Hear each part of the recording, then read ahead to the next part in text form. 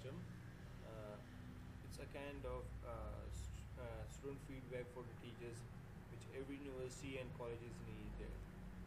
So first of all, let's check the admin panel.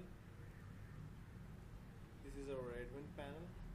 Let me log out it.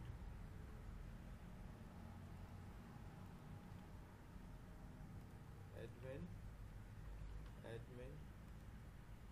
So here's what you can do in the admin panel: register a student, promote a student to the next level or next semester, year, register a teacher, register a user for the admin panel,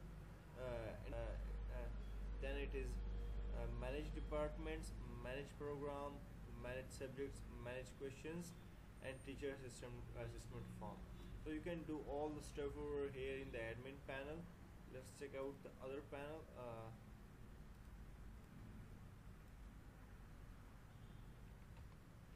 So here's the student panel. Admin 2. Let me check it. Password. The matter. Oh, sorry, I was using student number and password over here. So it's student roll number and password. So here is the student login. Like Mohammed Zabullah, it's the third semester science dashboard. It's a teacher assessment form. He haven't registered in any subject yet. Manage password. How he's gonna manage a password profile and log out. So here's the teacher. We will be studying this all the way process. I will be not coding. I will just go through the coding to understand each and every function used in it.